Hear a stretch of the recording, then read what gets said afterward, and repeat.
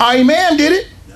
Listen, man, the airways cleared when he got through. Because if you want to talk stuff he didn't want to talk to you, it was silent and everything. He did it, bro. Yeah. Yeah. Religion on the line is the one I remember. Right. There was a whole bunch of chatter, all of a sudden, man, phew, clear. Long white ball. Right. That happened to me in Philly, too. They was arguing with me about making the adhan, and I was making the, doing tajweed one time, and I finished, got said, nigga, this ain't R&B. You thought I was singing. This ain't R&B, nigga. And the Arab had to tell him, said, no, brother, he was doing tajweed. But most of them guys were selling dope. Right. Tell it. They was all selling dope. Right. So the night of power, we there, and one guy says, if I see a Muslim selling dope, I'm gonna be here, and he gonna be over here. I said, if I see that nigga, I'm killing him. I'm killing him. I said, because he might sell dope to my child. Right. That's right. So the big dope dealer came to me. Oh, you don't like dope dealers, huh? I said, absolutely not. I don't. That's right. He said, well, I was a dope dealer, but I wasn't the average run-of-the-mill guy. We moved big stuff. I said, well, you was just a big dope dealer. That's all you were. But Allah blessed me, because the next Juma, I saw all the dope dealers. When I walked in the door, they all turned their head. Yep. He's selling dope, he's selling dope, he's selling dope. Huh? So the next time I got ready to make the adhan, them niggas parted like the Red Sea. Huh? Parted like the Red Sea. I said, oh yeah, okay, I'm good now. You know who I am, I know who you are. Right. We don't play with this thing, man. We're serious about this. No playing, you know? And that's what they don't understand.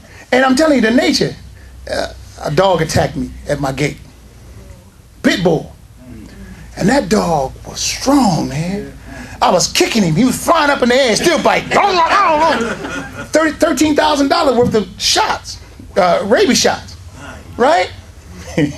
So finally, I kicked him. My leg went off from under me. I fell back, and the dog jumped on me. I said, I got you now. I grabbed his neck, and I flipped him around, right? Right. Put my thumbs in his jugular vein.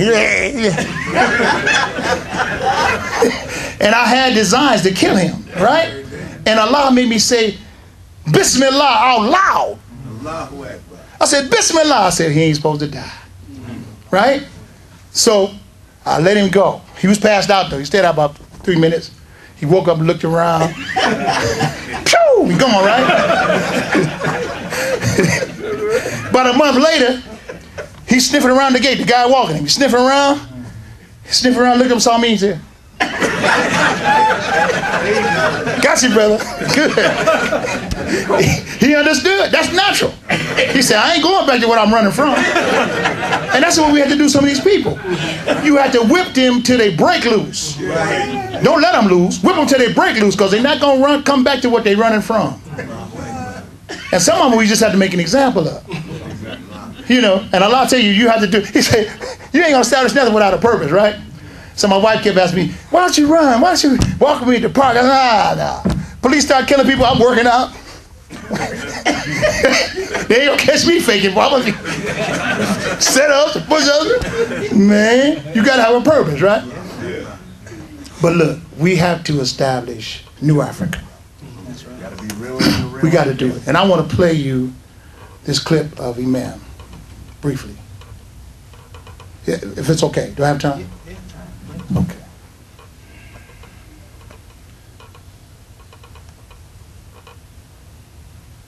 See, we got some of this technology too. It's supposed to play. Oh, there it is. Okay. I'm going to be finished for today, inshallah.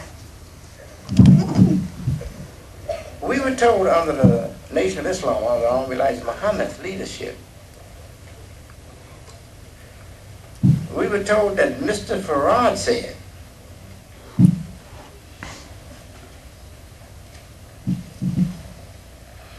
that he had 17 million keys. And the same Mr. Farad said that our population at that time was 17 million people. 17 million.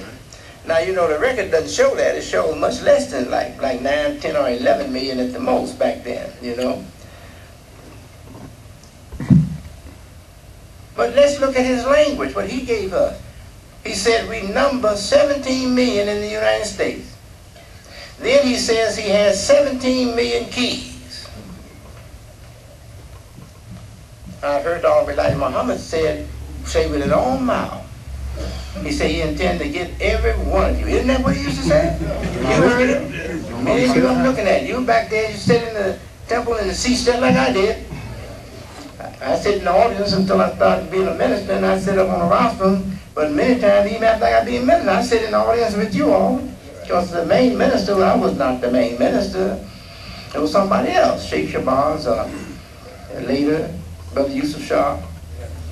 Yeah. So I was in the audience like you and with you, sitting in there, sitting in the audience, and we heard Honorable Elijah Muhammad say that he said we're going to get every one of them.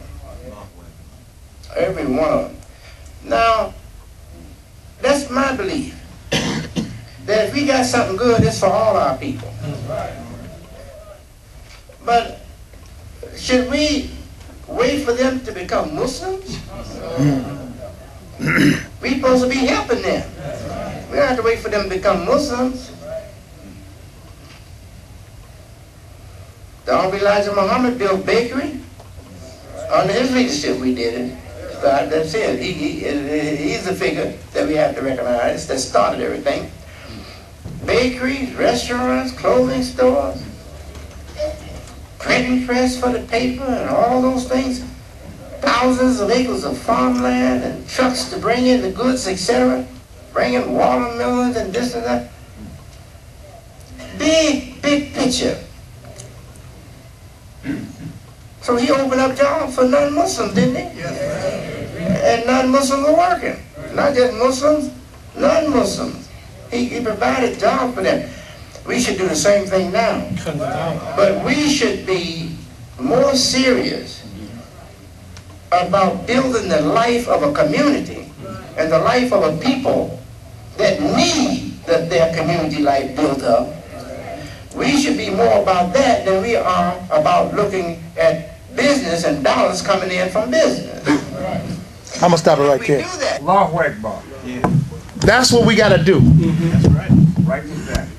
And like I told you, Allah says he could bring something within a whole nother universe without using anything from this one. Without a shadow of doubt. Allah has blessed us. We have a product called switchgrass that we can use for ethanol, alternative fuel. Money while we sleep. Because that's how you build a nation. You can't, we're not building a nation, we're trying to build a community. But that's how you do it. You can't do it with a bake sale and a fish fry. We got to have money that comes in all the time. Every gas station in America uses 10% ethanol. America has a mandate of 37 billion gallons by the year 2017. That means they got to have that. Somebody got to produce it. Why not us? Okay, so I said, to do that, it'll take, we need 1 million acres of land because we want to be the biggest ethanol producers in America. Arches Daniels Midland does 1.5 billion gallons. ConAgra does, I think, 1 billion gallons. We want to do 2.5 billion gallons. That's 1,500 square miles of land with 1 million acres, for 1 million acres. I thought that was a big deal. They got 74,000 miles of potatoes. 74,000 miles of potatoes. We just need 1,500 miles. Right? That's all we need. We get 1,100 gallons an acre for this grass. 1,100 gallons an acre. So, in producing that, somebody told me that Imam Muhammad tried to bring a car from Malaysia called a Proton. Last year, October last year, President Obama set up a summit in Malaysia for business. I was on my way there. The government shut down, so he couldn't go. Who do you think they're looking at? They know that I was on my way over there. And I'm not on my way over there representing Wali Ali. They know that I'm representing us.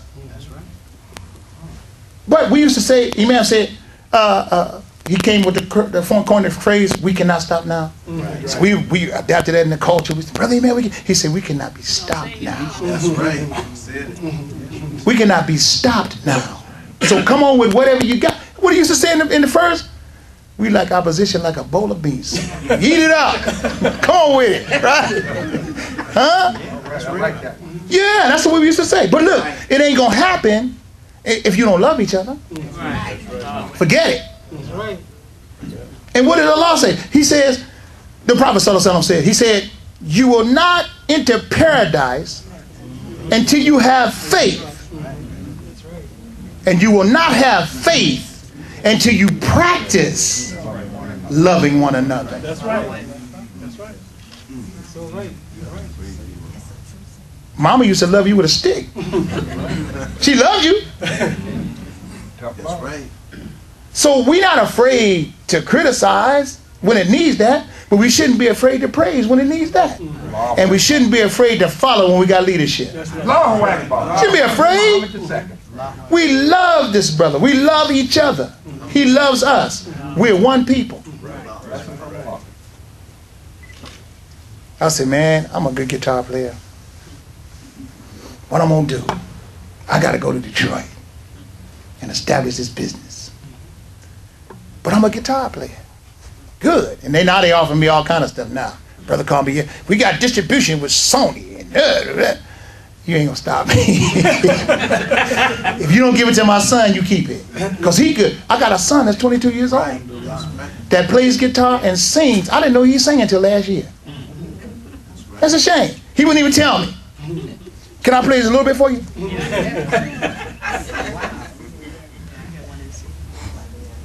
This is my son.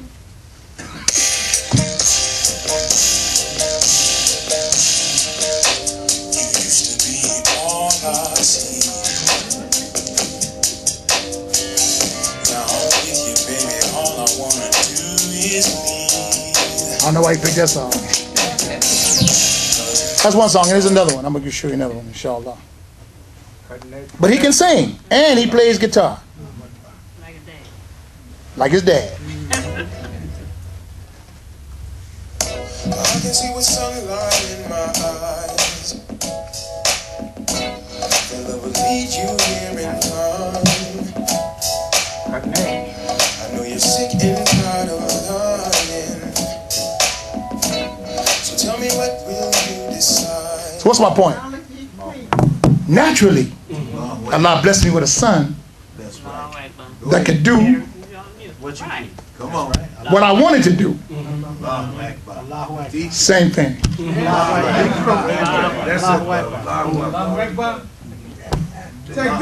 We got it, man. We got it. Same thing.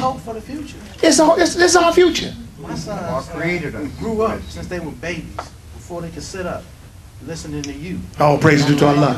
Praise be to Allah. They sons will be listening to your son. Praise be to Allah. That's right, and we're gonna be watching them run this business in Detroit. I'm gonna be right there with them. Because in 10 years, I'm gonna be gone. You know, I ain't dying. I'm just gonna be on my boat somewhere. You know? But look, we gotta do this.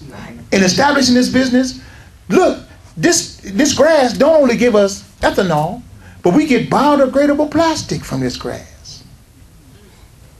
That means plastic bottles won't be all floating in the ocean for years.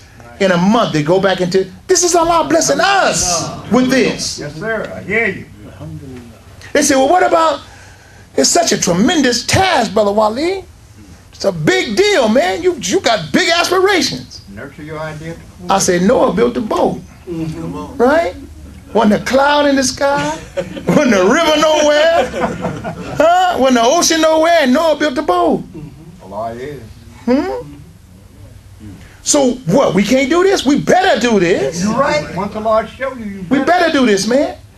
Allah has blessed us. And then I'm looking at the industry. I'm really studying it now.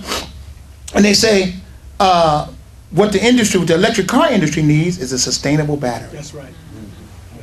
I was with some millionaires about a month ago. I'm up in Oregon, and they just built an electric motor, and their biggest problem is the battery. There's a brother in Memphis named Spaceman. He built a battery that lasts for 30 years. He made it out of grass. Johnson grass, crabgrass, and clover. They said, how did you do it? He said, the lightning bug gets his life from this grass. Now, I heard about that before I really understood who Spaceman was. So I looked on the internet and found Spaceman. Spaceman applied for a loan for his car. They denied him. So he took a forklift motor and made his own car. Huh? And not only that, he took an old radar detector and made the car stop 15 feet from anything he wanted it to. He took a receiver from a Cabbage Patch dollar. He can call the car and say, come here. Tell it to go where he wanted to go. Huh? The woman was interviewing and the car was circling around. Right? After he finished, he made it stop right before.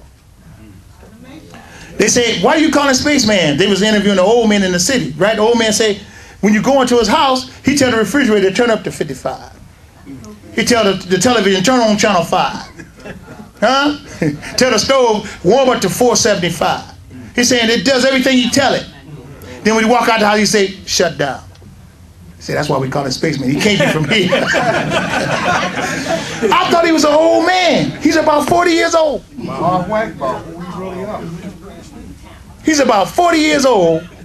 And he said, God made everybody like an airport. Everybody got an airplane in the airport. He's saying, you're not going to be successful in anything unless you have God. Hello! I'm looking for a spaceman in daylight with a flashlight. See what I'm saying? And I'm talking to another brother. They got all kind of scientists in Detroit that are frustrated because there's no industry. It's our job, man. This is our job. And what is that? That's the beginning of New Africa. Yes, sir. If we bring, say for instance, and let me tell you about Malaysia. Malaysia, this car is, and one of the guys in Boston, he's the biggest car dealership in Boston, named Ernie Bach. And he's a guitar player, so that's how I met him, right? Guitar player. So he came to one of my concerts, and when I finished, I said, Ernie, we're thinking about bringing the car, the Proton, from Malaysia. He said, well, Malaysia might not be the move. China might be better. And I understand why he said China, because China got $3 trillion over here that they can't spend anywhere but here. So they look at the market. Malaysia is Muslim. I ain't got to learn no language to talk to them. I can go over there, and not only that, I got Imam Muhammad's bio, and I can go over there and we're going to get that car over here, man. They'll bring it. They just built a 4,000-acre plant, test track and everything in Egypt. We just get them to duplicate it and put it in Detroit. That's right. Make them a partner, a 50% partner with us. They've been in business since 1983. They've only sold 10 million cars. We can sell 10 million cars a month here. They need this market. They want it. They're everywhere but here. We are the conduit to bring them here. Like minds connect. See? And what does that do? That provides jobs for our children, employment for our children, positions for our children. The majority of the children, Wallace's age, they got college degrees. Yeah. They need this kind of thing, man. That's right. Allah has blessed us with it. Let us do it. We need your help. We need your help. We need your money. Oh, we don't trust Negroes. I don't either. But I do trust Allah. I trust Allah. Yeah. And that's what we got to do. Why? Because I'm 60 years old. That's all we got. What do I need? What do I need? Good future. That's what Imam said. Make him a good future. See, they didn't understand me. I told them, I said, man, I'm a soldier. I don't do nothing that I don't get a permission for. They thought I was a renegade. You just, Wali Ali, he just roll up on Imam anytime he want to. No, I roll up on Imam when he asked me. I didn't bother Imam like that. Come on, man. You know? No, I rolled up on him when he said, I want to talk to you, Brother Wali. Only one time we did it haphazardly. He came back from Rome. He had to go to the bathroom. He said, let me go to the bathroom. I'll be right back. He said, I thought they was going to convert to Catholicism. He said they was kissing rings and everything over there. I was like, he was real, man. I loved him. And I know you all did too. But we got to do this. We got to do this, man. We need the best minds that we can get for this. I'm willing to go. Listen, I'm going to Detroit. I told my wife I burnt the boat. Ain't no way back. Not for me. It's either going to be New Africa or Janaza for me. That's Detroit. I'm going to Detroit. New Africa or Janaza. That's where I'm at. And what? Oh, it's cold. It's cold there. Cold in Detroit. Imam Muhammad said, when the people come in, people warm, the weather warm up. We can change the climate. You do. We don't understand how powerful we are. We act like we just a bunch of Negroes. We not, man. We way far from that. We've been way far from Negroes. We are Adam and Muhammad together. That's who we are. We can change the weather. We can change, and men change their circumstances. They don't just remain that way. We change the circumstances. The world of men say you're not a man until you can feed yourself, clothe yourself, house yourself, provide your own transportation and communication. We got 43 million African Americans here. We ain't got a dang thing. Our responsibility, brothers. 43 million of us. I ain't talking about Africans and Somalians and all that. I'm talking about, with them we got about 50 million people. But I'm talking about just African Americans from Georgia, Texas, Alabama. 43 million of us. They only got 1 million Koreans in this country. They got 2 cars. The Kia and the Hyundai. 1 million of them. Some in New York, some in DC, some in LA. Just 1 million. See? We got 43 million people. Who are they waiting on? They waiting on us. Sitting in this room. They waiting on us, man. And we got to stop acting foolish. And all them don't want to come, stay where you at. Stay where you at. We don't need you. We don't want you. And you come against this, we'll break your... Put that where you want it. No. No, because we don't have time to play. You don't have no reason to come against this. You have no reason at all. None. What reason you have? What reason you have to argue with us? No, you got something in your heart. I told Imam Muhammad, I said, Imam Wali, I said, I asked Allah, why did Imam have all this light and he wasn't arrogant? Because Prophet Muhammad said, knowledge is the lost property of the believer. So if I got knowledge, it belongs to you. It belongs to me too because I'm a believer. But it don't belong to me exclusively. It belongs to you. And Allah gave it to me, so He tests me to see if I'm going to give it to you. That's how it works. Imam Muhammad said, if you think if it's 2 dogs and a cat nowadays, you think I stop talking? No. Because I have a job to do. We all have a job to do. We are the inheritors of the religion of Muhammad. That's right. We're not Negroes anymore, man. Oh, that's right. We're not. We way far from Negroes, brother. We have to pool our resources and get this done. You think I'm going to trip if a man comes and say, man, I can be the CEO. I'm going to let him be the CEO. I don't care. Put me on the assembly line. Yes, sir. But that's the spirit of our people. Mr. Dudley, he said a woman, he had a problem. He needed $40,000. He said he must have walked for about 15 blocks, praying and asking God to bless him. So when he got back, an old woman came to him and said, I got the $40,000, and became a worker in his business. That's the way I am. I'm a worker in the business. I don't know everything. I do know this, though. I have the faith to see it through. I hear it, too. I got the faith. It's a done deal. You know, I got it. You know, and I ain't got nothing else to do. I ain't got nothing else to do. You know, It's a done deal. it's a done deal, brother. Teach, brother. Teach. It's a done deal. So that's what I'm saying. We got the website. You can go on it, www.theswitcheson.biz. Look at it. We got a plan. We got the business plan. We got the executive summary. We got everything we need for the investors. You know, $25,000 to get in. You can pay $1 up to 25,000 people. You can pay $1,000 with 25 people. Whatever, how you want to do it. But we need to do it. We need to do it. I went to Vienna in 2009. Can you give us the website again, www.theswitchison.biz. They gave us a proposal to fund our project for $100 million. I'm talking to a Israeli writing Arabic and telling me about Sharia money. He's from Israel.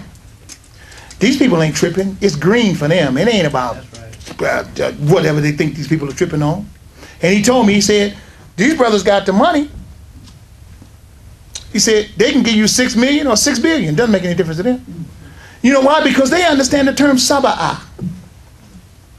Saba'ah is 770 million, 770 billion. Where does the term come? It comes from, Allah says, if all the trees were pens and all the oceans were ink with 7 oceans to back it up, not 770 billion oceans to back it up, you won't be able to exhaust the wisdom of Allah. Game.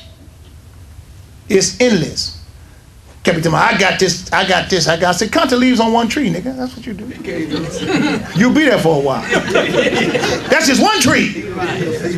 One tree. And a little bitty tree. Ain't got to be a big tree. Allah don't have no shortness and abundance. The shortness comes from what we think. How we think. Oh, you know, man, he don't know shortness. We just have to begin to understand that Allah's already blessed us. That's right, brother. And the more you hold on to your money, the more you're going to keep it. That's the way it goes. The more you let it go. Money, why do you think they call it currency? It's like the current. It's got to flow. Right. And every time you put some in it, it charges That's right. the current. Yes. It's got to flow, man. It can't be jammed all up. Because really, the dollar ain't worth about 18 cents. Tell you the truth. You can only spend it here. You try to go outside of the country and spend it, you're going to lose. I went to Japan in 1995. The dollar was even with the yen. A cup of coffee cost me $9. And then it fell lower than the yen. I said, y'all got to pay me in yen. That's what y'all need to do. Don't pay me in dollar, pay me in yen. Because I was making more money in yen. You see? So the dollar's gone. It's gone. You can only spend it here. But let us spend it to make a future for me, to make a future for you. No, let's make a future for us. And let's make a future for our leader and make him a bright future. He said, and I didn't really play the rest of it, but in that particular same thing, he said, it don't take a long time to do this. I'm talking about the pioneers. You'll be able to see this in your lifetime.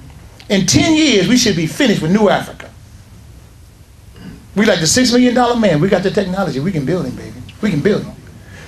Abu Dhabi, I went in 1995. In 2005, they had changed the whole facade of the city. 10 years. We can do the same thing in Detroit.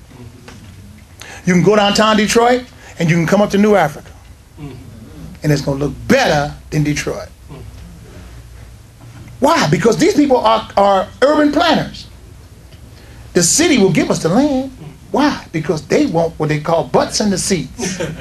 They want tax base. That's what keeps the lights on and the